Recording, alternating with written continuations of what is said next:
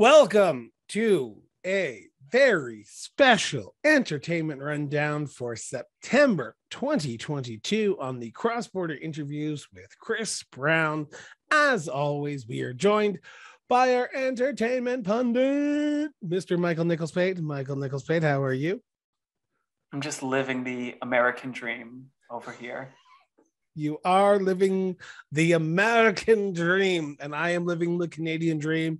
And that's why we work so well, because we live in a fantasy world where everything is perfect. Delusion.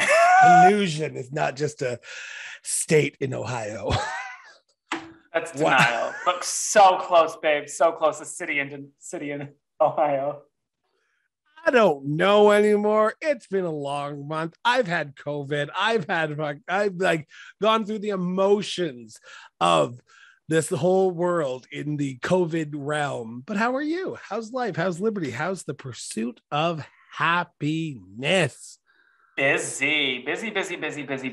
I'm running all over the place, doing a whole lot of things. I overbooked myself this fall, which I didn't want to do, but surprise, here I am, overbooked. But it's great. It's fun. It's a vibe. It's a journey. We are we are drinking a lot of coffee and going from there. But let's start with the biggest news that out of both of our worlds, and that is our man, Mr. Michael Nichols Pate, attended this year's, I think I can say this year, I don't know much about it, but D23, the Disney Comic-Con for nerds who enjoy Disney. Whoa, not a Comic-Con. Oh, I'm sorry. It's just a convention. I can't even say there's not comics because Disney owns Marvel Comics, because Disney owns everything. Yes, they I did. Own everything. They own everything. Affected my soul, RuPaul. Anyways, crazy today. So you went to D23. How was it? Because from what I understand, and please correct me and if I'm wrong here, you flew in like the day it started and you flew out the night it ended. So it started Friday. I flew in Thursday. Stayed over at my friend Joe's house. Your mom. With my mother. My mommy came. It was great. And then got to reconnect with some beautiful, fabulous LA folks. And then immediately at 5 a.m. the next day, after we watched She-Hulk the night before, we drove down to Anaheim to go to the convention and did all of Friday, all of Saturday, all of Sunday, and then took a red-eye Sunday night and came back and landed in New York Monday morning at 11 with no sleep. Woo! Party. And you went to work the next day. Yeah, I did go to work Tuesday because no sleep for the wicked. Went to work and had a dress rehearsal or a tech rehearsal for the show I was doing that week. You have been busy. He is not lying. We have not talked that much this month because our schedules have not been aligning. But I want to talk about D23 because you were there, you were on the ground, you got to see the sights, the sounds, and the ears that shall not be mentioned because they got pulled from the shelves. But how was D23? What was it all about? It was great. It was a lot of fun. It's a weekend. If you love Disney, love Disney, it is the weekend for you. It is the convention for you. It's just all of Disney and their subsidiaries just hopping up and putting up little stores. They have exclusive merchandise, different companies that are affiliated or do Disney lines and Disney collections go and put their stuff there. There was a giant Hulu booth where I got to be a Kardashian, which was amazing. They had little photo booth moments. This year was a lot of little photo booth moments, which I don't know how I feel about it, but hey, that's the direction Disney wanted to go. Instagrammable moments, they succeeded because it was a lot, and the whole Hulu booth was different Instagrammable moments. You can get free, a lot of the booths do little free Disney collectible things. I got a bunch of different pins, and you also get to see a lot of what's up and coming at Disney. So the first day I got to sit in on a panel where they showed all of the stuff coming over the next 2 to 3 years for animation, Pixar, and the live action stuff. So later that day when they released the clip of Little Mermaid with the teaser trailer, we actually got to hear the entirety of the Part of Your World.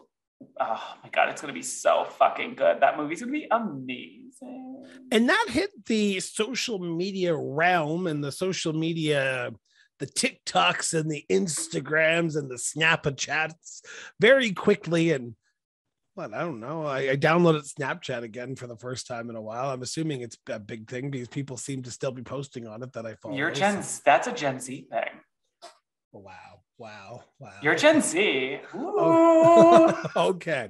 But it made the rounds. People were happy. They were impressed. We all saw the blind reactions of little girls reacting to the Black Mermaid, and people were overwhelmed by the response. While you were there, I've got to ask the $1 million question, because sure. we can't ask $1 million questions without asking the $1 million questions. You were in the audience when the trailer dropped, when the song dropped. Was the reaction as big as you expected it then, or was it more subdued? Oh no, it was a big reaction. And that's the thing. When they cast her, I got to see her in 2016. Her and her sister, they actually have a music group, Chloe X Her Halle. is Halle Berry, right? Halle Bailey. Bailey, sorry. Chloe and Halle have their duo group, Chloe X Halle, and they opened for Andra Day. And so I got to see them on tour, and they're incredible. And so when they announced her being cast, I knew she was gonna be so fucking good. And then getting to see the entire clip, myself, my friends, everyone in the audience was like, okay, fire, like iconic, show-stopping, legendary. Like that was one of the coolest moments, seeing that kind of play out. We also got to see a lot of clips from Take me through this for a second. Sorry. Take me through this for a second, because D23 is like, Disney is the king of keeping things locked down before it gets released on the World Wide Web or however you want. Do you have to give up your phone when you walk into the convention hall, or what's the process that? Because I can imagine if you're going to any other event, everyone's pulling out their phone and recording what was just done. For you, was there any restrictions on what you could or could not record while in these convention halls? So you know those Yonder bags? Yep. They'll give you one of those and make you put your phone in and lock it. This time around, they did not do that, which I think was a little foolish because things have leaked that they didn't want leaked. Like you can find the entirety of the Part of Your World, which they were like, you cannot film this. We will throw you out if we see you filming it. Well, it happened because they didn't use the Yonder bags. But they had people walking around with like viewpointers. And if they saw any like those like infrared things. And if they saw it, they would come over, grab you, and pull you out, because they pulled a couple of people out. Did you actually see people get pulled out? Oh, yeah. Oh, I would have loved that. Amazing. I would have just laughed. I'd be like, ha ha, bitch. Incredible. I love it. But I also have found out that while Disney keeps a lot of stuff under wraps, stuff that has been announced, people didn't know. Like they rolled out the red carpet and like did this whole Jamie Lee Curtis surprise thing for the new Haunted Mansion. And I'm like, that's been announced for like months. Did you know Jamie Lee Curtis was going to be in it though? In the movie, yes. In the little buggy, no. Oh, okay. Because they rolled out one of the like Haunted Mansion buggies with it turned the back of it facing, and everyone went, who's behind there? And then they spun it, and it was Jamie Lee Curtis, and she went, and then the guy got in it, the director, and then they rolled off. She didn't say a damn word. And she probably got about $2 million for that appearance. No, she probably didn't get paid for it, because it probably was one of those mandatory press things they have to do. Which she probably got $2 million just for the mandatory media press that she has to do for her $10 million salary that she probably got. Yeah. She's a great actress. I have nothing. I love her. But like, it was really cool because it's a lot of like bringing out the cast, bringing out the crew, that kind of stuff. The next you were one person. Did you get to everything that you wanted to? Yes. The only thing that I kind of took you by surprise and you were shocked was when I told you about the High School Musical season 4, because it truly is the multiverse of madness, because High School Musical, the series, which is the Disney Plus original show, is coming back for season 4, and in season 4, the kids are gonna be playing parts in the High School Musical, the movie 4, and they're part of the cast, and the cast is going to be filming the cast. It's just a very confusing storyline. But when I told you that, you're like, I didn't hear about this. And I was like, oh, I thought like this was like, I thought it was all in one big convention hall and that's it. But it sounds like there was more than one room going on at the same time. Yeah. So there was about 6 different rooms, all that had like, a lot of them were like giant convention halls. Like the main convention hall was where we had a lot of the big announcement stuff. Then there was another one that was bigger, that was a little, but it was a big kind of hall, but it was smaller than the main hall. The premiere stage, that's where we got to see like the Muppets 30th anniversary of the Christmas Carol, which that's like the one thing I really needed to do. And I got to do it, was so happy, but I feel like I got to do everything I wanted to do. I mean, I wish I could have cloned myself, because like the High School, the Musical, the series, like panel, I didn't get to go to because there was one that I wanted to be at more. I think it was the Disney Princess Sing-Along. So I gave up that to go listen to Susan Egan sing the phone book to me. Okay. She's Tony nominated, Susan Egan. She was the voice of Megara, and she was the original Belle on Broadway. Oh, wow. Okay. I can understand why you chose that over the High School Musical, the musical, the series. Olivia Rodrigo wasn't going to be there, so why bother? But wasn't she there? No. Oh, okay. I thought she was, so that shows you how much. Now, as far as I know, but from what I heard, she was not there, and it was the day I wore my Olivia outfit, so like she would have seen a fabulous outfit. She would have. Snap. Go ahead. But we like I was thinking of doing the parks and like the what's coming to the Disney parks panel, but like, did you do the Marvel panel? I did not, because those fools lined up at 5 a.m. and the line to get in for the standby was closed by 5:15 a.m. Oh wow. And most of those people stayed up overnight and like tent slept in the street to get into that. No, don't need to. Don't care that much about Marvel, Star Wars, or the Avatar. Yeah. Oh, that's right. Avatar. It's Disney's now too, right? Yes. Yeah. Just what Disney needs, more money. I want to ask the question to end all questions for this segment, and that is, what did you take from the weekend? Was there anything that you're like, actually, besides The Little Mermaid, is there anything out of that weekend that you're going, okay, Disney has a good plan moving forward? Or let's be honest, Disney's been hit and miss lately. From my perspective, the Marvel TV shows have been kind of going downhill. Some of the movies that they've been releasing, Pinocchio, Little Thor, Love and Thunder, let's just not talk about those for a few. Was there anything that made you go, okay, Disney's found their groove, or are we expecting some hit and misses again this year? I mean, there's always going to be hits and misses. I will say the only panel I really got to sit in for movies, because I didn't do the Marvel, Star Wars, Avatar one, that one, I don't know what's coming for that. But the live action stuff looks really cool, other than Mufasa. We did not ask for a live action CGI lion prequel to The Lion King. Nobody asked for it. Nobody wanted it. If it was the animation, like the original Who's playing style, Mufasa? Who's playing Mufasa? Did they announce it's like that? a baby. It's like a child. Oh, so it's like way back when. Yeah, it's like prequel of like him being this like lost little thing and like getting adopted or some shit. No, not for me. Nobody asked for it. And the general vibe was, why did we get this? Nobody wanted this. But like a lot of the live action stuff, the Haunted Mansion's one that they told the director, you can go scary with this. We actually want. So it's going to be maybe Disney's first like actual horror movie.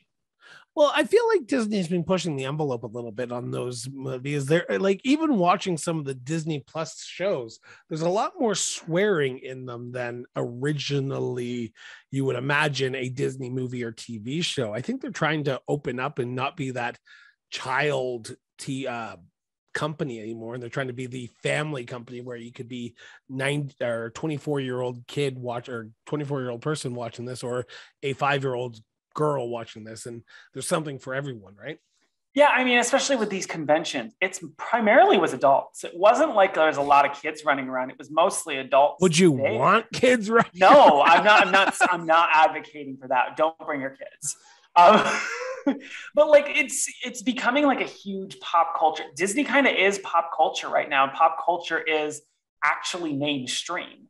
And I think they've realized that, and realized if they want to keep this kind of stranglehold they have with all these different like areas, they have to adapt. And is Disney the new Netflix? I think so. Netflix has kind of fallen down. It has, hasn't it? Because my husband and I were chatting about that last night when we were upstairs watching it, because he finally tests negative, thank God. So we were watching last night and we're like, there's nothing on Netflix anymore that appeals to us. And we can watch just Disney Plus for 12 hours. And I've been watching Criminal Minds on Disney Plus, for God's sakes. Criminal Minds on Disney Plus owns everything. Like literally. Do. Like literally.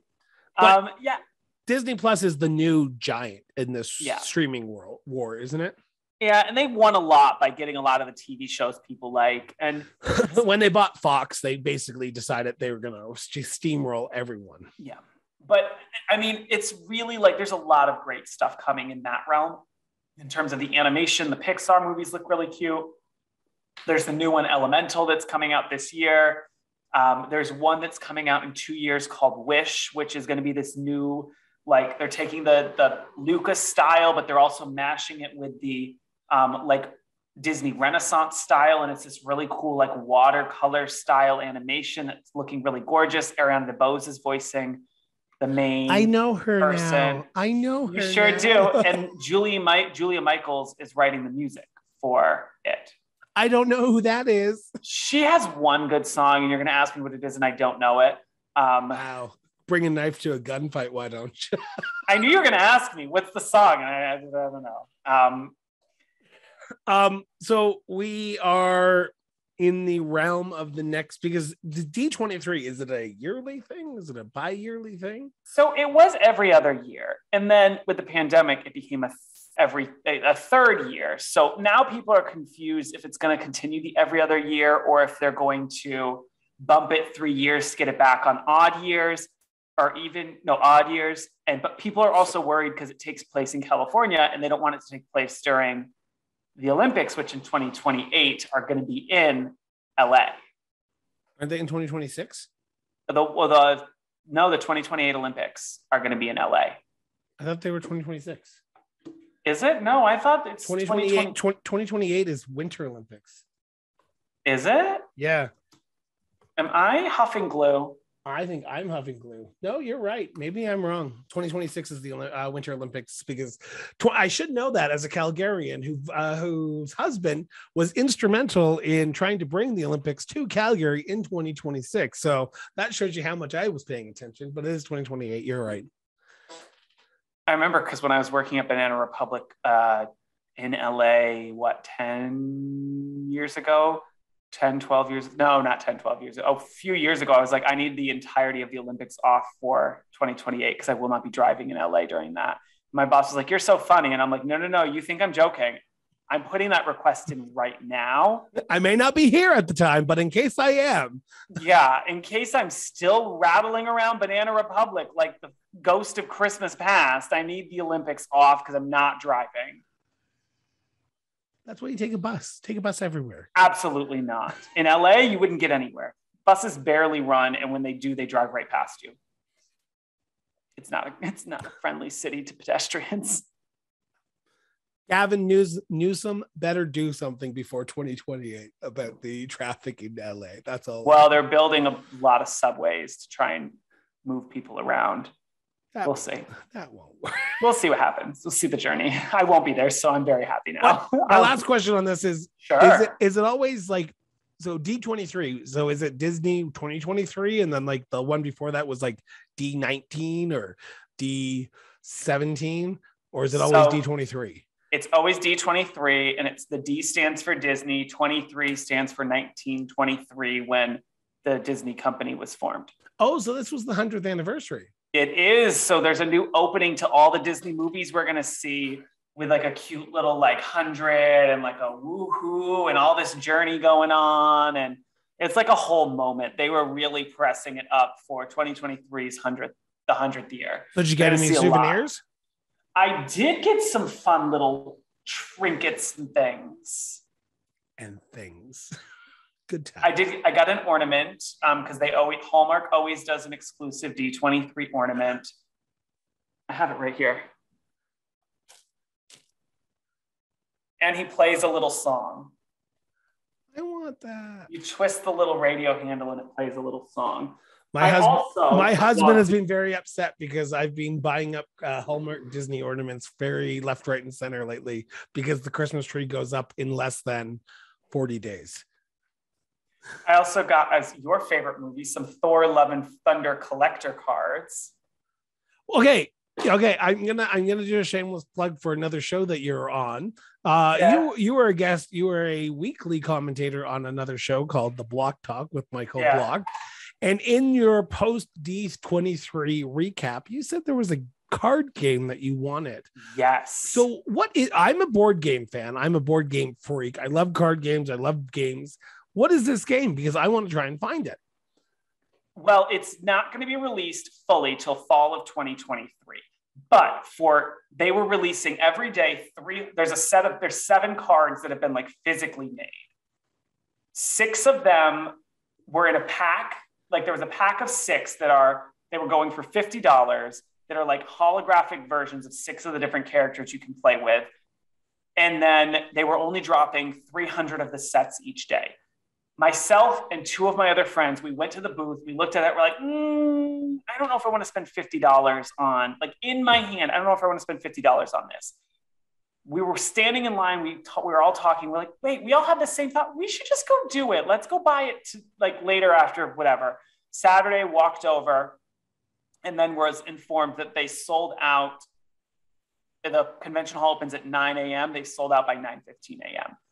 And I went, fuck, okay, so I'm gonna have to go run there Sunday morning to get there to try and be one of the people for these 300 sets. I did not make it. I was at 9:06 and I capped the line. I'm like, nope, we're not giving out anymore. The wristbands to buy them are gone. Because they were selling for $3,000 on eBay. So you buy them for $50. If you want them, great. If not, it's $3,000 for this. And it's going to be a game like Pokemon or Magic or whatnot. It's going to be that sort of a game. And then they were giving out the 7th one they had was this little like Taylor Mickey guy that's selling for like $150 on the internet right now. But I managed to get those. They had a lot for everybody, which is why those weren't so limited. Because I got one, my mom got one, she gave to me. And then my friend Courtney got one that she gave to me. Because I'm like, I don't know if I'm going to be able to go there and get it like before they're gone. And she's like, I'm going up right now to go buy some stuff. I'll swing by and pick you up one. Cause she's like, I have 0 interest. I'm not a nerd. And I'm like, great. Well, I am. So you're going to sell yours on eBay to make $100? I don't know. Part of me is like, yeah, I should. But then I'm like, what if it's like the best card in the game? And in a year when it's released, you realize it's like the top card that you want. Because some of these cards, I mean, my brother played Yu-Gi-Oh! Forever, and he'd have cards he'd open up. He'd be like, this is a $500 card. Like, if it can become a $500 card, I got 3 of them. And well, I am interested in the game. Like, I'm not a big, like, card game player. I played Pokemon a little. But, like, if anything, I like to collect them for the art. Yeah. But like if this game is one that I enjoy, I like Disney, and if it's actually kind of fun, I might give it a try. Hey, we'll see what happens. Maybe we will bring you back on to talk about this mysterious game that we do not know the name of it. Lorcana. Lorcana. Lorcana. On that note, let's turn to our next big topic. And it's still in the same vein of that weekend of D23. And the big news out of the Commonwealth during the last few months, which has gripped most of the nations of the Commonwealth and has gripped the television and entertainment world, is the passing of Queen Elizabeth II, the ruler of the Commonwealth, defender of the faith, Queen of Canada. I'm just going to do a shameless plug here. It hit me hard as a monarchist, as a United Empire loyalist. It hit me hard, the passing of the Queen. I was in a live stream at the time. And I will always remember that because I have it on record of the moment I found out the Queen was passed, and it kind of took me back. I know your thoughts on the monarchy as a American, as a believer of Meghan Markle and Prince Harry. Listen, we love Lizzie. I am sad that it's the ending of an era, and it's the beginning of the Charles era of the Commonwealth. So we shall see how this unfolds. I know I'm not going to spend too much time on this. I just want to say, God save the king. And it was a good run. 72 years on the throne is quite a significant time on that as a monarch. So God bless Queen Elizabeth II, the late Queen Elizabeth II. There's my shameless plug. Yeah, I was in mourning. I literally wore black for like a good 2 weeks. I'm done. I'm still in mourning. I'm in black now. I knew I was talking about this, so I put on the black t-shirt. I'm screaming. Okay, it was sad. I cried. I literally cried. And I feel like you and I had a little bit of a moment because you sent me something and then I said that a-hole and I got nothing from you afterward for like a good 2 days. I was like, I feel like I just pissed him off, or no. I was like, oh shit, I just touched a button there. No, I'm very irreverent about a lot of things, especially celebrity deaths. I don't know if I've talked about it here or if I've talked about it elsewhere, but like celebrity deaths don't impact me if I don't know who it is. Like if I don't know you personally, like it's sad, but it doesn't, I'm not gutted. And so I'm going to joke. I'm going to find memes and jokes and it was right around the time of probably another topic coming up of a certain someone starting in a musical. And I fully thought it was funny to share a meme of the Queen thought Lea Michele was getting too much attention. And I think that's what it was that you were like, you asshole. I'm like, okay, we can't joke about this yet. No, I didn't say you asshole. So it was from Patty Bure, the tweet was from her. And it was, the Queen obviously thought Lea Michele was getting too much attention this week. And I said, and I quote, so this shows you how like we talk on a regular basis for the audience right now. At 12:20, at 12:19, Michael sends me that tweet. At 12:20, I say, wow, effing B. Like I spell it out. I go full bore. Did not hear from him for 5 hours. Listen, I'm like, okay, he's in mourning. We can't meme yet. 5 hours. And then it was, well, Bernard Shaw died as well. We can laugh now. We can laugh now. I was on an airplane, or was on the airplane actually coming out. And as we went to take off, I was just reading the news and I saw a news article, royal family rushes to Queen Elizabeth's side at Windsor Castle, I want to say is where she was. Balmoral. Yeah. And then I said, oh, I bet you the Queen's not making it out of today. If she makes it out of the week, I'll be shocked. And my mom goes, no, she's fine. And I go, no. And then this woman sitting next to my mother goes, I'm sorry, what about the Queen? And I'm like, her whole family's rushing to her family's side. She has till the weekend. I bet you she's gone. And the woman's like, I don't, my sister. And I'm like, girl, I don't need your whole life story, but like y'all need to prepare because the Queen is not going to be alive by Sunday. And everyone, like all the people around me are like, you're lying. I'm like, nobody rushes their entire family along with Harry and Meghan. Well, Harry. Well, she was there. No, she wasn't. She didn't go to the side of the Queen, but she was in. And at the time, the reports were saying she was rushing there too. That's when I knew. I'm like, she's on death's door. She was in Germany the entire time. Oh, well, all the initial articles I read before getting on the plane, this is what she said. As we landed 5 minutes before I was able to turn my phone on is when the news broke that she died. And I immediately turned my phone on. I went, well, the Queen's dead. And my mom goes, oh, what? And I'm like, Lizzie's dead. Queen Elizabeth. Lizzie. And then Queen Elizabeth II. And then she's like, well, that Charles better step down. And I said, I agree. I don't like Camilla or Charles. I don't. I really don't. I'm sorry. Do you think The Crown season 5 is going to impact their popularity? So it was announced by Netflix earlier this week, like literally a week after he becomes king. Well, 2 weeks after he becomes king, that season 5 of The Crown is dropping in November. November, I think 19th or the 11th, one or the other. And I literally sat there and I went, that's a bull move if I've ever seen it, because you're basically, this whole season is about Charles and Diana and the divorce and all that. And I'm sitting here going, could you not have waited till he like the coronation? No. And then we know how season 6 is ending now, unfortunately. Surprisingly, no.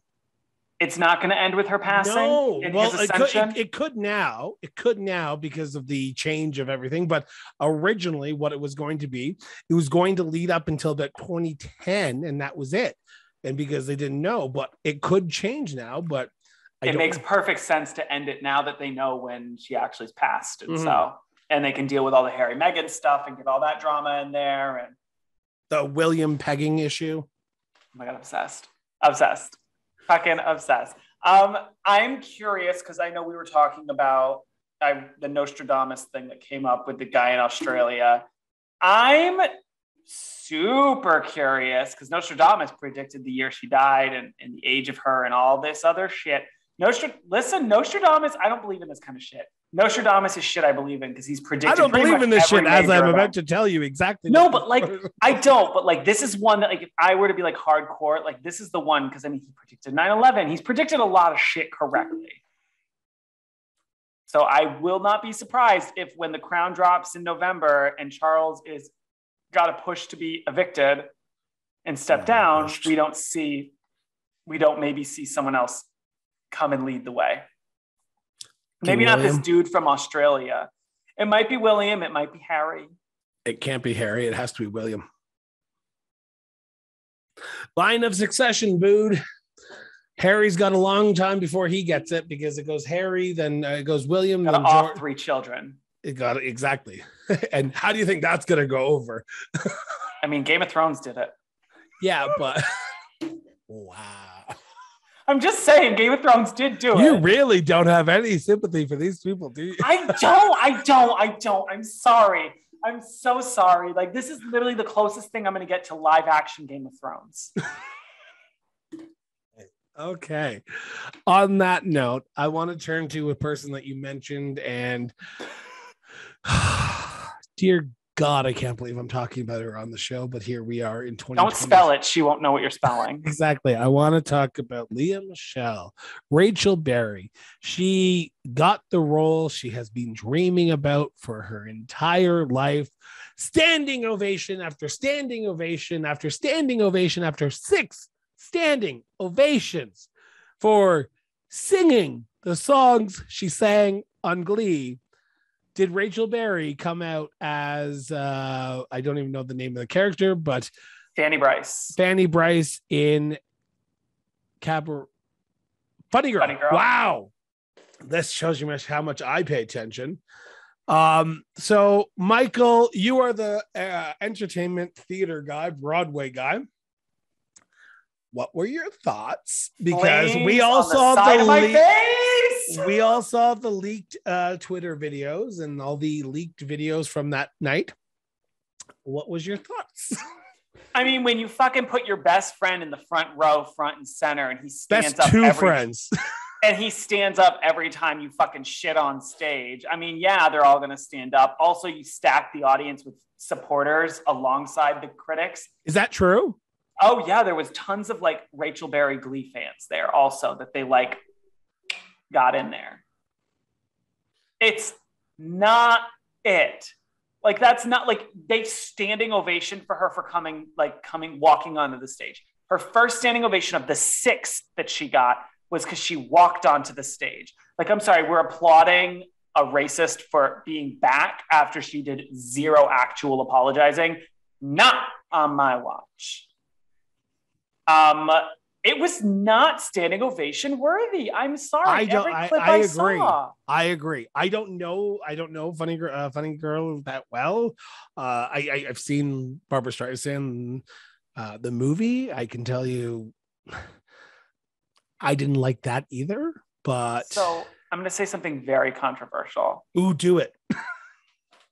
it's not a good story and it's not good music. And people freak out because Barbara is Barbara sang that the hell out of that score. She didn't act very well. She sang the hell out of it. And that's why people like it and why it's never been able to have a Broadway revival, because Barbara ruined it for everybody. She sang the literal fuck out of that music. And it's hard music. As someone who just did Don't Rain on My Parade in Which a cabaret. Was fantastic, FYI. I saw it. He sent it to me. He said, I want a standing ovation. I would have given you one. I would not have needed to be fluffed. I would have been like, damn right, better than hers. Thank you. But like that moment, like, it's not a good show, and like it's not great music. It's really hard to sing to, and so it just eats people alive. And especially with all the drama going on behind the stage with Beanie Feldstein and that, it's not a cute look. And yeah, Leah Michelle's singing it. So let's talk about Leah Michelle. And sure, can she read? No. Okay, what is this joke? Because I saw it on the internet, and you said you wanted to talk about this for a few seconds. I was like, I don't get this. Like, is there an actual meme or an actual like true story where she can't actually read? So it's a conspiracy theory. The theory is that she started Broadway as a child, and she started Broadway like in leading roles and like consistently had leading roles. So people were like, as a joke, because she's racist and she's problematic, they were like, can she read? Like, she's kind of not. Like, it started out as a joke making fun of her. Like, maybe she didn't learn how to read because she's been in the limelight all her life. And then she doesn't help it when she goes and, like, you see videos of her and the rest of the cast, like, singing things, and they all have, like, their music in front of them that they're looking at. And she has it memorized and doesn't have any music in front of her. Or, like, the teleprompter is going. And, like, normally when you're at an award show and you're reading the teleprompter, like, you literally look at someone, like, reading the teleprompter. Whereas she's, like, and just giving her speech, not looking anywhere but the teleprompter. And it's like, yes, she probably just memorized it because she's psychotic. But then this whole, like, it took on its life of its own, and it's funny.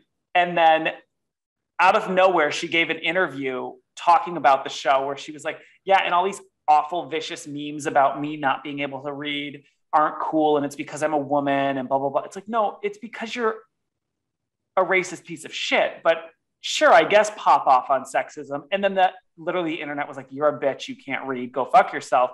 And then she hopped on TikTok, posted a video, and then immediately posted a second video like a day later where she's calling Jonathan Groff and asking her to read the comments to him, asking him to read her the comments because she can't. And like put herself in on the joke. It's like, and then everyone's like, that's so funny, that's genius. It's like, no, you fell for her manipulative trap.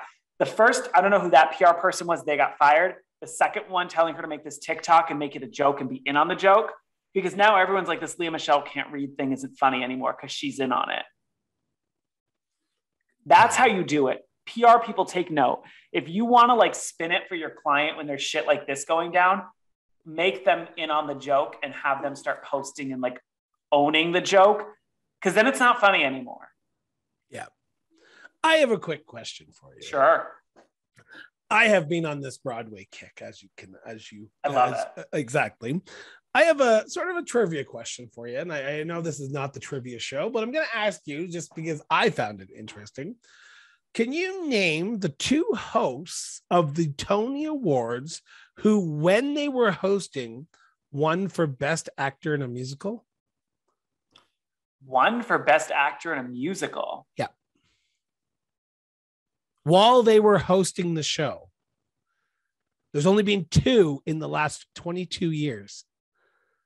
I'm trying to think. In the 22 years, probably Hugh Jackman. For The Boy and Oz? Yep. I'm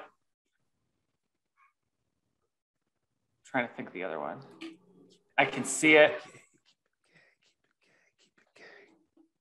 Oh, was it Harvey Fierstein? No. Nathan Lane in The Producer. Oh, I forgot he won a Tony Award. I try and block. He's won 3. Out. I hate that. He won. I hate that so much. Do you know what Kristen Chenoweth won for? Yeah.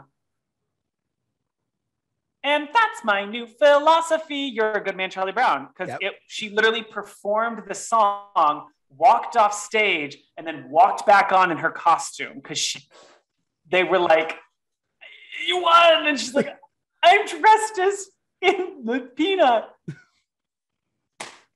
I'm sorry. I went through it. Like I said, I went through a Tony Awards Broadway, like complete mind bend for the last few days. What is the best opening? There is a correct answer. Ooh. There is a correct answer. I know, but I have two, and I don't know which one you want me to answer, so I don't want to say. What is it? It's Bigger by Neil Patrick Harris. His like third or fourth time hosting. I would disagree with that. You're not going to say Ariana DeBose. No. I'm going to say when he did the Book of Mormon. The year before he did Bigger. No, because there was Mormons in that one too. The Book of Mormon, and it had the Matildas, and it had... Was that Bigger? Yeah. Okay, then yeah. There was the magic trick going on with Pippin, and and can we all agree that Kevin Spacey was a horrible host? Oh yeah, Kevin Spacey was terrible. I also did not like what's his name? James Corden's hosting. I didn't like Hugh Jackman hosting. I will say Sean Hayes. Hugh Jackman hosted for a long time too. I know, I didn't like it. He was like every year it seemed like he was on that show while he was doing Wolverine. I was like, what is this? Like, are you trying to prove that you're not like the Macho Man of Wolverine? No, he's trying to prove that he still is hireable by Broadway and that he wants to be hired by Broadway because he likes Broadway and prefers it. He's done interviews where he's talked about how he was in Oklahoma, went and did this audition for Wolverine and was like, I'm probably not going to get it, whatever. And like would still fight to try and get shows on Broadway or the West End because he wanted to do Broadway because ultimately that's what makes you a better actor, because that you cannot fake 8 days a week on that stage. Yeah. Whereas with film, you can keep cutting and pasting till you get the right take.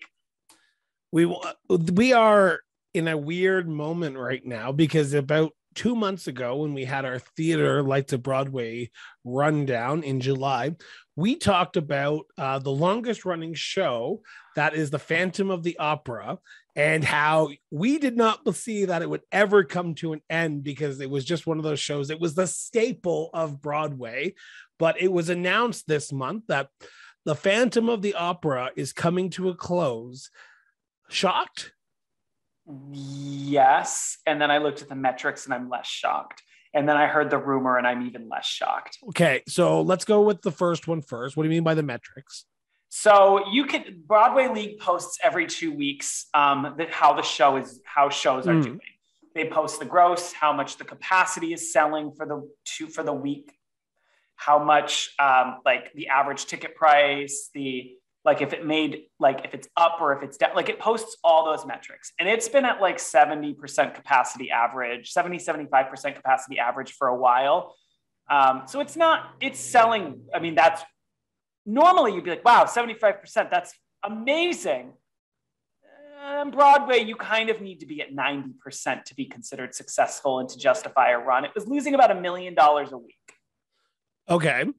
Now let's go to the rumor. What rumor? The rumor, and this is all rumor, alleged. I don't know for sure. The rumor is that it is closing because they're moving it to a smaller theater. Because it is very well known. It is very well sought after. It's the one the tourists beg to come see. But it also needs a refresher. And so what would be the longest running show now? What would be the next staple of that Broadway? I think it's Chicago. 96 is Chicago. Lion King or Chicago. Lion King would have came out after 97 when it was in theaters. Lion King started... No, 94 was when Lion King was in theaters. Oh. Let's see. I don't know when it opened. But anyway, so it would be Chicago or the Lion King? Yeah, it would be Chicago or the Lion King because people are now freaking out that Chicago is going to close. But Chicago literally, even at like 80, 85% capacity, its budget is like $3 and a nickel. They're bringing in so much money. Like you can look at the gross each week and they're still up by like a lot of money. Chicago's not going anywhere. And it's also the one that they just fly people into stunt cast and it just resells tickets every time. That one we probably won't see go anywhere. Lion King is still selling incredibly well. Wicked is still doing all right. So is Book of Mormon. But we're seeing a lot of the bigger well, shows like the that have Music been Man, there. right? The Music Man is coming to an end. It was it was just a revival in 2022, but it's coming to an end here as well. But that happens. This is the big thing. There's limited theaters on Broadway. And I think I've said that. Yeah. I've said that as well. There's limited theaters. Everything comes to an end. Dear Evan Hansen coming to an end. Great. Like it was time. It ended too, didn't it? Yep. It's already done. It's officially done now. Come From Away, I think, is about to be officially done.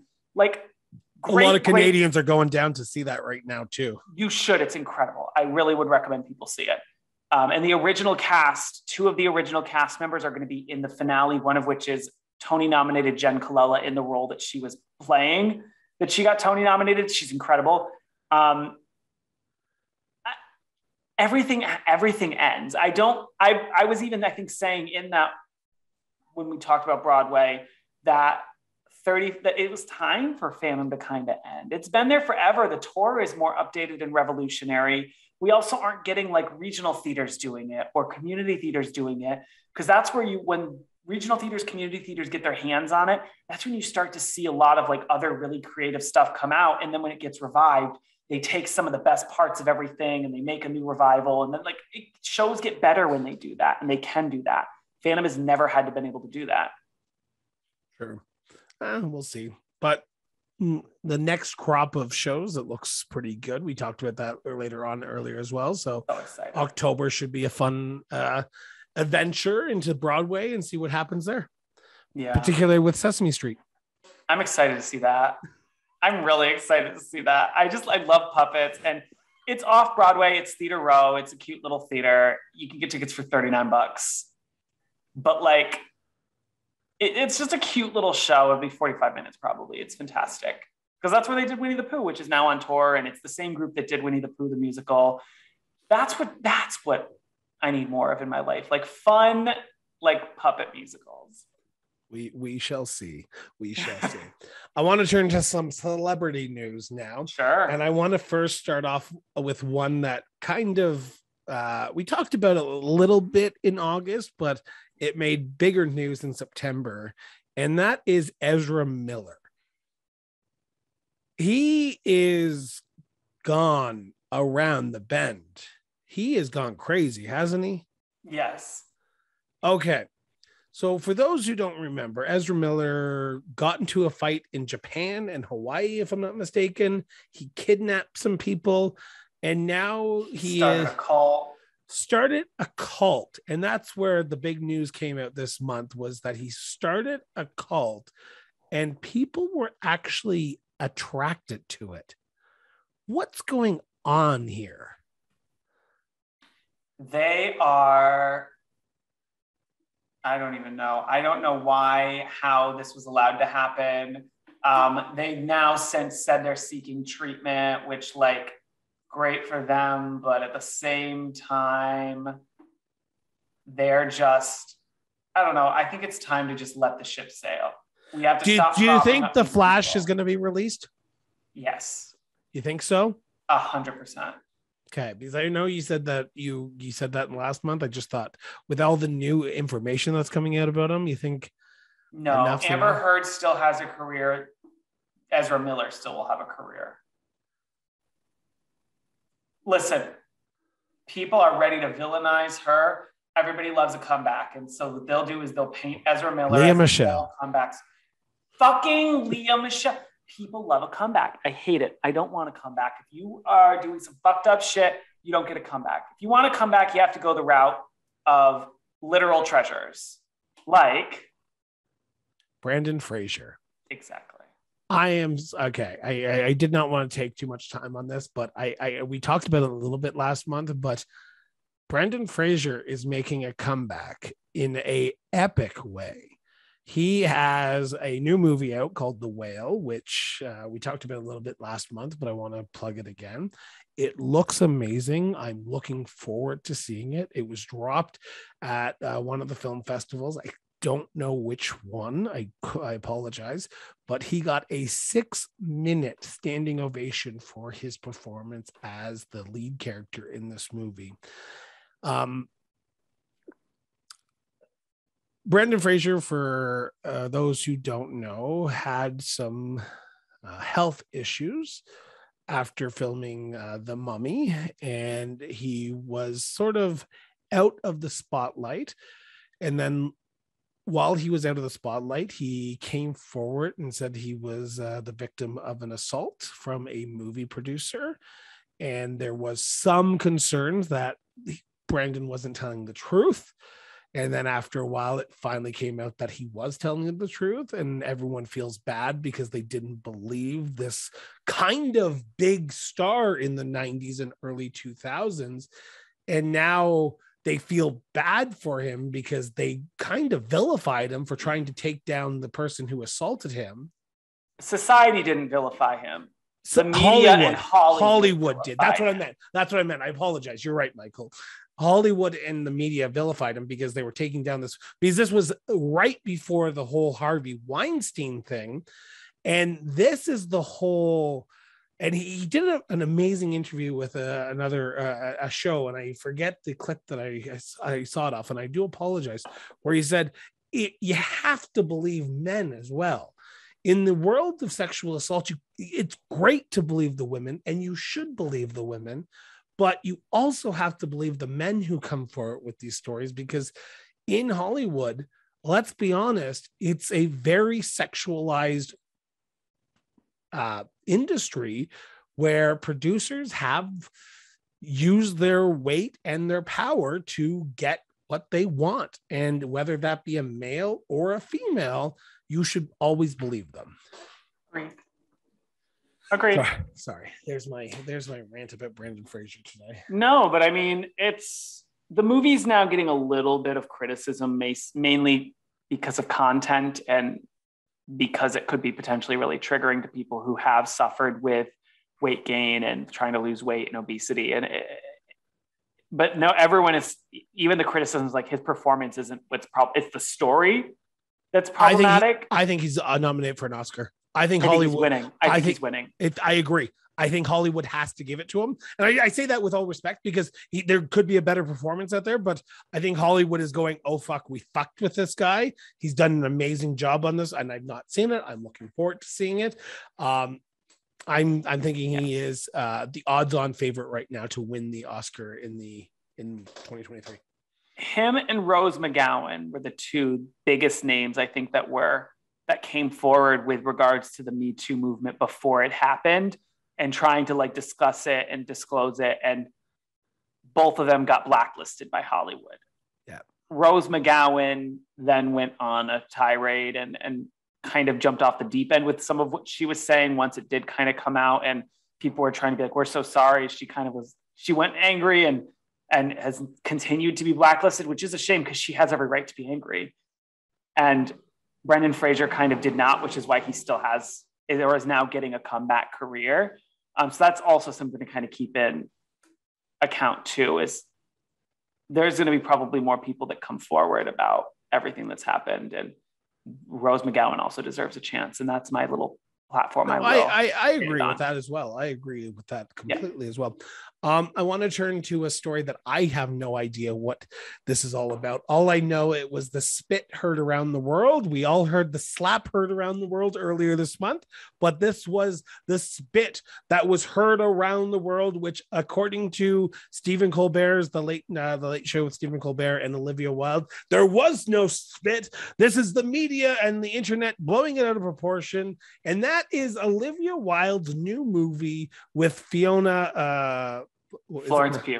Florence Pugh, Harry Styles, Chris Pine.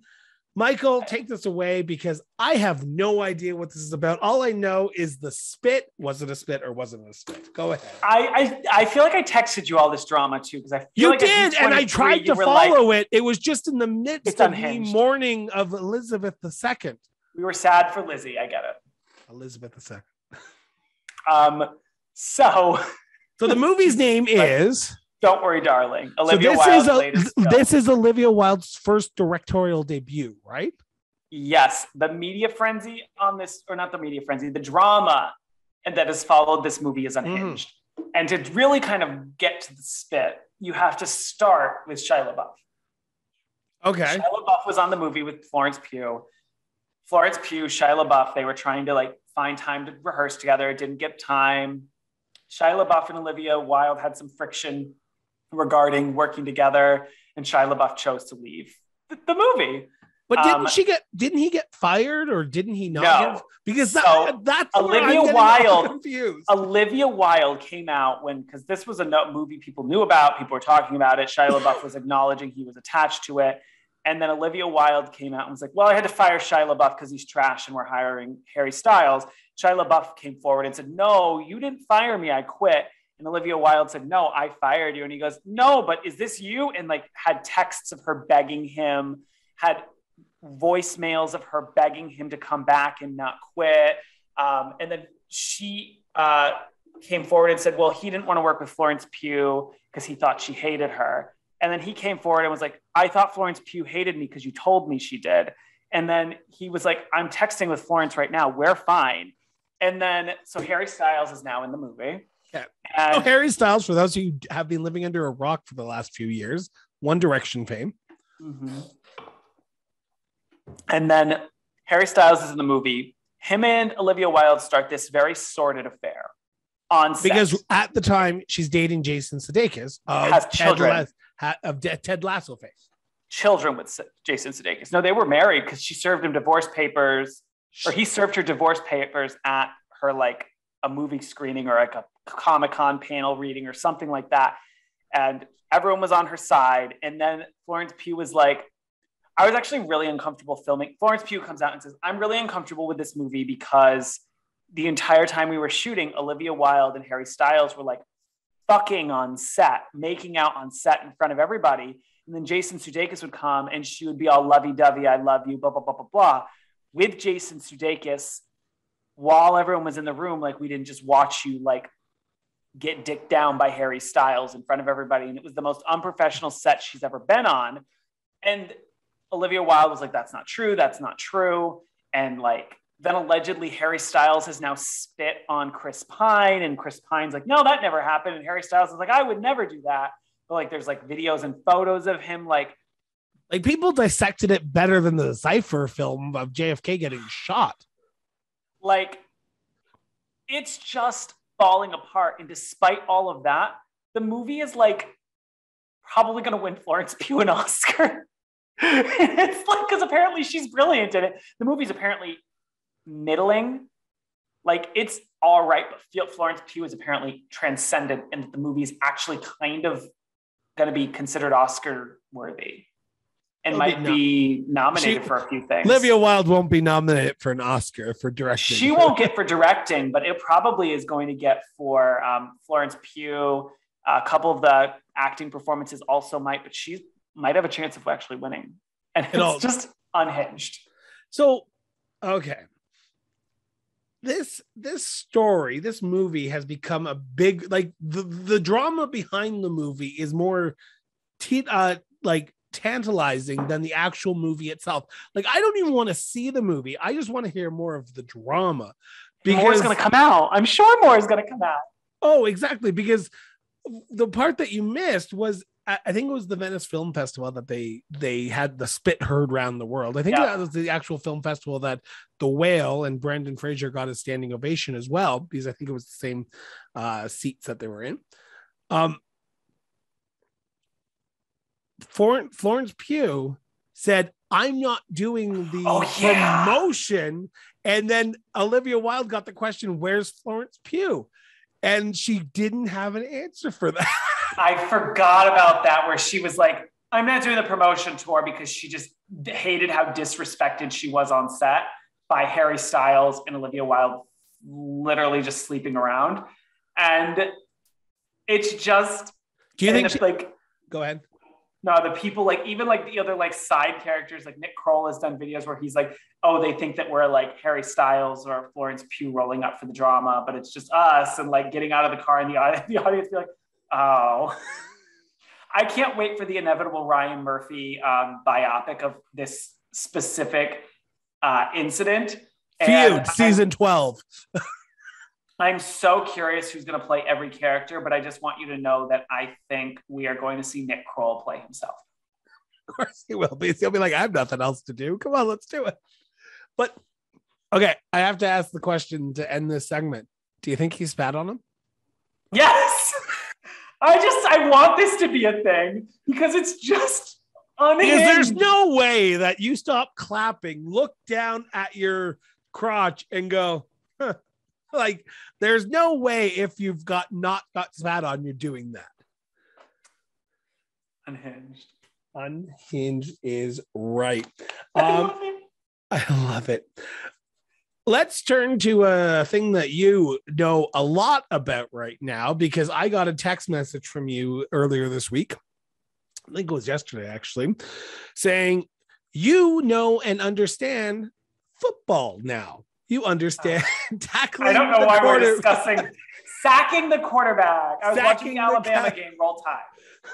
Roll Tide. I'm talking about football because it was announced, like, literally, I think this morning, as of recording this, or last night, Rihanna of Umbrella is going to be the Super Bowl halftime. This is an American holiday. Halftime show performer. What's your thoughts? I just want to know why Rihanna and Beyonce have teamed up this year to bankrupt everybody. Because now I need to go to the Super Bowl. It's the only time I'm going to be able to see Rihanna perform live. I don't need to know. I need to see Rihanna perform live. And then Beyonce is going on tour. Why did Beyonce bankrupt you? Because I'm going to have to buy tickets. For what? Renaissance, the tour. It's happening in that summer. Didn't that like get universally panned? No, it's universally beloved. I just didn't like it as much. I just want to see Beyonce. Okay, so you think Rihanna doing the Super Bowl? I need to go see it. Really? This is Rihanna is amazing. And when was the last time she released an album? Before her kid? I don't know. Umbrella? She has done nothing. Nothing. And granted, she owes us nothing. But still, I would like a Rihanna album. I thought it was going to be Britney. I thought it was honestly going to be Britney. No. I had a hunch it might be, but like... Do you think she brings on Britney? Don't. If I'm not in that room and she brings on Britney, I'm going to throw up. Rihanna and Britney, and then maybe Elton John just comes in and starts performing. I don't care as much about that queen. He just got a humanitarian award from your president, Joe Biden, for his AIDS work. Okay. That song he did with Britney Spears was garbage. Number one. Because it's Britney. It's Britney, bitch. It's not even good Britney. It's just Britney and everybody wanted her back. And she also announced she's not going on tour again. I will believe that when that officially happens. Okay. So are you expecting this to lead to more? Are you expecting this to be potentially a comeback for Rihanna because her kid is a little bit older now? I can't think about that because I don't want to get my expectations and hopes up. I need more Rihanna music. And if I get my hopes that, oh my God, maybe there's going to be Rihanna music this year, I will be heartbroken when it doesn't happen. I also need a Rihanna tour, which again, if that does not happen and I get my hopes up, I will be heartbroken. Okay. Sorry. Fucking love Rihanna. Good for you. I can't say I know more than 2 of her songs. There's that one that she did with that rapper and then that Umbrella song. What? Didn't she do No Air? What? Did she do No Air? Tell me how you're supposed to breathe with no air. Yeah, No. was that her? No. Who was that? Alicia. Oh, I thought that was Jordan Sparks after you said no. Oh, no, it is Jordan Sparks. You're right. Okay. So we won't get Michael's hopes up too much by talking about Rihanna. No, we can't. So we'll turn to another subject that you are so happy to talk about, and I'm so happy to turn it over to you for a few minutes because you are going to give us the blow-by-blow of CBS's Big Brother crowning its first African-American woman. Like, I've not watched a single minute of Big Brother, and I know everything that has happened this entire season because this gal, Taylor, is probably one of the most beloved house guests they've ever had on the show. And she has just been met with like adversity after adversity after adversity. She came in the house and this one girl confided in her that she was really upset and didn't think she should be there. So she was like, listen, if you're not having a good time, this should be a good time. You should drop out. Like, I'm not telling you to drop out, but like, if you're not having fun, this is what this is supposed to be about.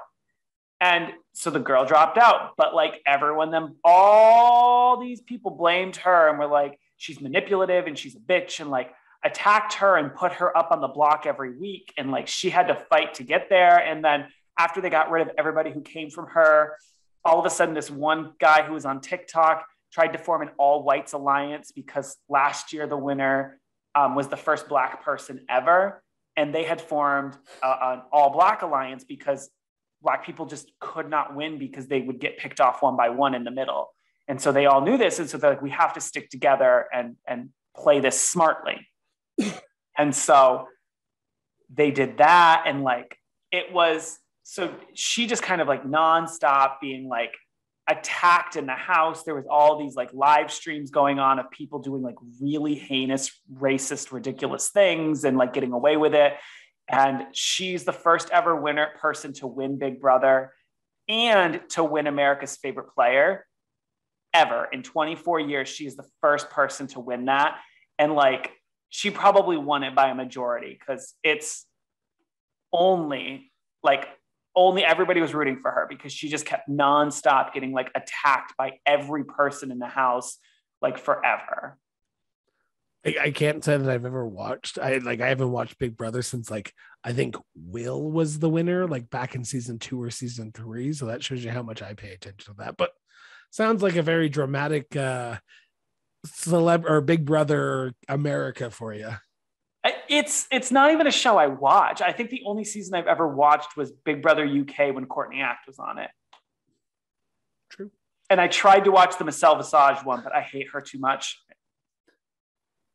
I'm just going to do a special shout out because it is September and I want to make sure that we always promote this artist because he is. Oh, did you freeze? No. Oh, you froze there for a second from on my end because you were shaking your head.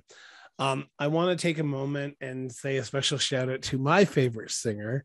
And I always, in all these episodes, always ask the question, what in the world is Jason Derulo? Happy birthday. Happy 33rd birthday to Mr. Jason Derulo himself. September 21st. It was his birthday. So that's where he was this month. Last conversation before we wrap up here, Michael. What are you watching? What are you paying attention to? What's new? What's happening? What are you doing?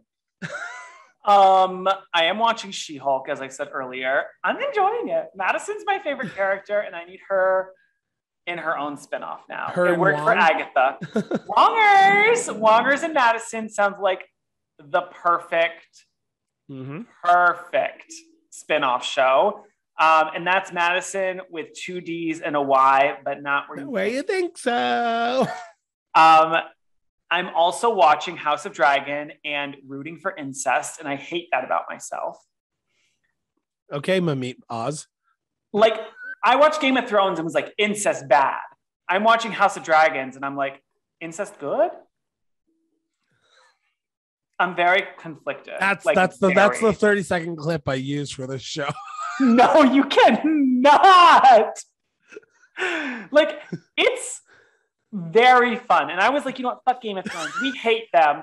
They're the worst. They ruined the last ruin the show. And then I'm like, I guess I'll give it a try. And now I'm like, this is actually really good. How'd you like the character swap? Did they handle it okay? I didn't watch last night's yet. Okay. I'm sure it's going to be fine because I've not seen the internet blowing up about it. So I'm going to assume it went well enough. Yeah. Which is also brilliant to do because they're covering a lot of ground in 5 seasons and they have it planned entire for 5 seasons. Whereas with Game of Thrones, they're like, we're going to go and do what we want.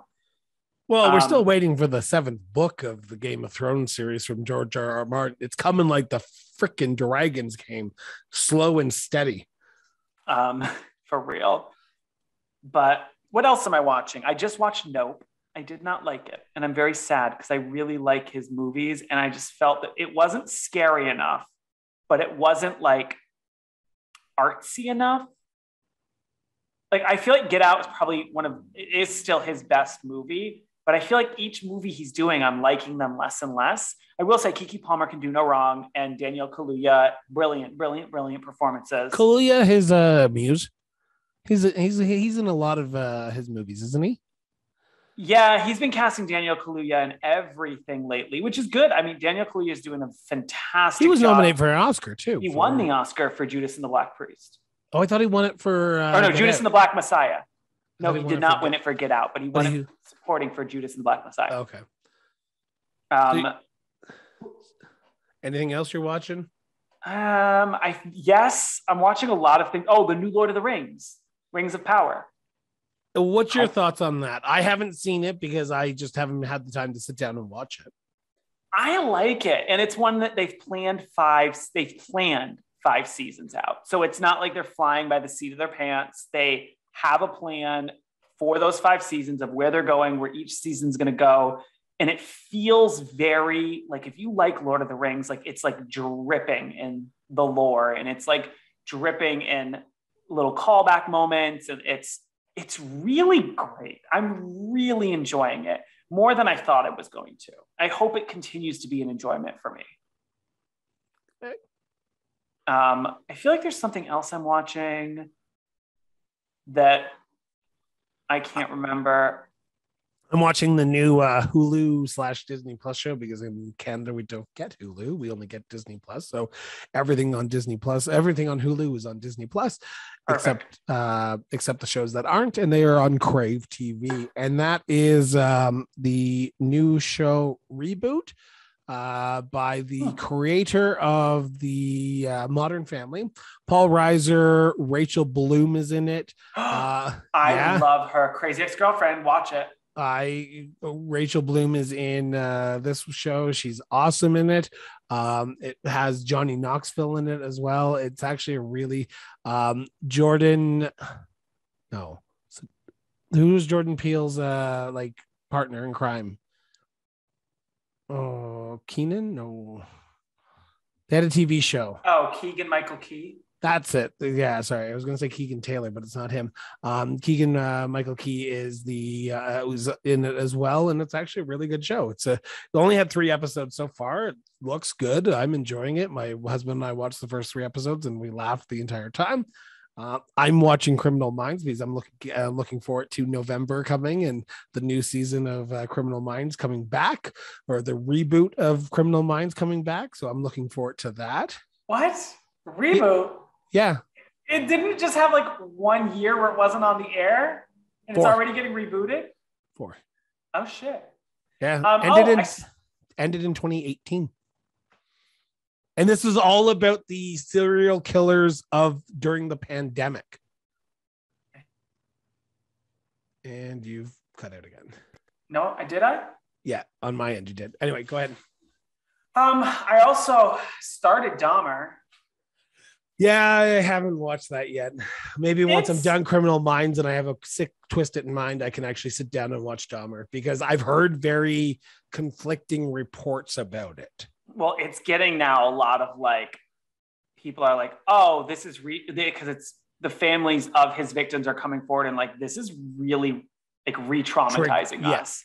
This is like really unnecessarily triggering to the point, because I've only seen the first episode.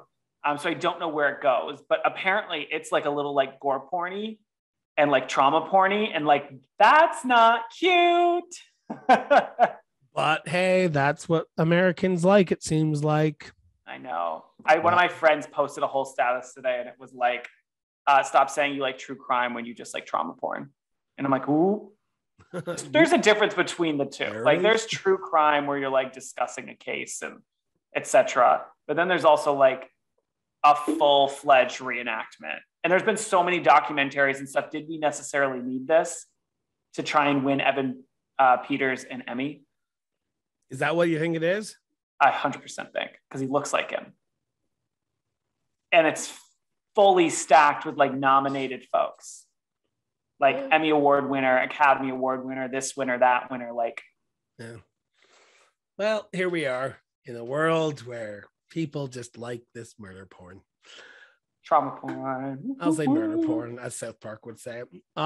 Last question for you. What are you looking forward to? Anything coming up in the world of Michael Nichols Pate?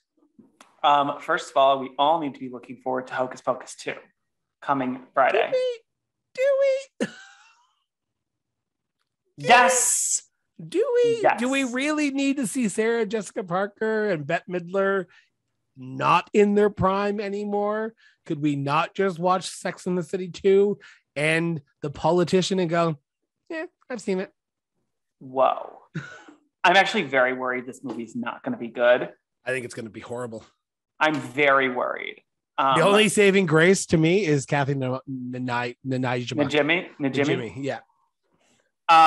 Very worried about it, but I am excited at the moment. I feel like there's a lot of like really cool like movies and stuff coming out that I can't. Black Panther 2 comes out in November, but that's November. But still, I'm looking forward to it. Yeah, I feel like there's a lot of like movies and stuff that's up in the air. Oh, the new Halloween movie comes out. Maybe Michael really dies this time. No, he doesn't. I'm just excited to see what kind of comes out. There's a lot of horror stuff that comes out. Netflix is really kind of doing well with the random horror TV shows. I started The Devil in Ohio, which was actually pretty good, and I've gotten a lot of really good comments from friends to say to keep up with it because it's fantastic. But like, it's just, there's a lot of really cool stuff that comes out. And then I have a Halloween cabaret at the end of the month that I'm in. You do? Where I'm going to be singing a song from Next to Normal. Next what? Next to Normal. Which is? It is the story of... No, the song. Oh, I'm singing I'm Alive. Oh, favorite song? Or I want to do the show and I want to be the role that sings that song. Okay. So just to go back to the original movies that are coming out in 2020 in October. Halloween Ends. Yes, excited. That's about it. My Policeman with Harry Styles. No. Pass. Oh no, it is with Harry Styles. Pass. And that is it. There is literally nothing coming out this month. For movies that you would watch. Oh, that's true. That's true. Hold on. October 2022 movies. And then in November, Weird Al Yankovic, the movie comes out. Pray for the Devil. Looks good. Oh, The School of Good and Evil. That trailer on Netflix actually might look really good. Netflix does really good, like, random little moments. Especially during October, because that's when Midnight Mass was released, and I really like that. I feel like you like that one too. Oh, Hellraiser. The new Hellraiser's coming out. Okay. Didn't Bros come out? Or is it coming out? That comes out on Friday as well. Excited. Are you going to see it? Probably. I'm a little iffy about it. I want to see it, but I'm not sure. I also really want to see Pearl and X, which comes out soon. Don't know which ones those are. Pearl is one of the ones that came out. It's currently out. And then X comes out soon too. It's horror. If X is not already out. Oh, there we go. Isn't Black Adam come out soon? December, I think. Oh. December or November, one or the other. Oh no, October 21st, Black Adam. Oh. And it's the same day as the School of Good and Evil and the Policeman. Yeah, so no one's going to see any of those movies because DC has the tendency to fuck movies over. But did I say that out loud? Wow. Anyone excited about the I Want to Dance with Somebody, the Whitney Houston biography? When does that come out? December 21st. Oscar bait! Obviously. And then Avatar, The Whale. Pass. It's going to win a ton of technical awards this year. Who? It already looks stunning from the trailers. House Party. Not much coming out. No. Pinocchio. That's the new one's not good. I've not seen it, but the Del Toro Pinocchio. That might be fire. Disenchanted comes out in November with it. Yeah, there's a lot of stuff coming out next, like in November, that's going to be good because Halloween's tough. Because unless it's a horror movie, nobody's going to go see it. Yeah, I agree. Lindsay Lohan has a new movie. Shut up. What's it called? Falling for Christmas with Chad Overstreet. Wow. Cord Overstreet. Yeah. Yep. Did you just say Chord? I did. Chord? I love it. I'm going to call him Chord. Shut up. Don't judge me. Don't judge me. No, I love it. I'm going to call him Chord Overstreet. Okay, Michael, we have been talking for over an hour, and I want to just say thank you so much for being a friend, traveling down that road and back again. You're okay, Golden Girls. And a confidant. Okay. We don't have copyright for that. I'm not saying anything. I'm just saying you're a pal and a confidant. I'm screaming. We don't have the budget for those rights. We do not have that budget. Michael, thank you so much for doing this. It's an honor and a pleasure as always. Yada, yada, yada, blah, blah, blah. Merry Christmas. Happy Hanukkah. Till next time. Buy his book. Buy his book. Oh, that's right. Where's my book? Hi, everyone. Buy my book. Just keep talking. $25 in America, in Canada. And yes, it's about lockdown podcasting in hell. About my good old what the hell's in my book? Why is there a bookmark of a... Oh, okay. Buy my book on Amazon. Always great. With that, have yourself an excellent day. Remember, get it from behind social media for at least 5 minutes a day. Go have a conversation because it helps our society, helps your democracy, helps us be a better people, blah, blah, blah. And with that, this has been the Cross Border Interviews with Chris Brown, our entertainment rundown with Michael Nichols Pate. Have yourself an excellent day. And remember, everyone, keep talking.